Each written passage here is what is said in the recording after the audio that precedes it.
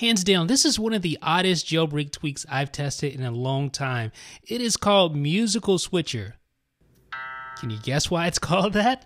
Well, it's because you can actually play piano notes by swiping down on the apps located in the app switcher. Yes, indeed. Of course, normally swiping down still produces that bouncing effect, but it doesn't produce a noise normally, and that's what this tweak basically allows you to do. It introduces a piano note when you swipe down on the apps in the app switcher, just like this. So that's pretty much all this tweak does. It doesn't do anything else. It doesn't have any settings, doesn't have any options to configure.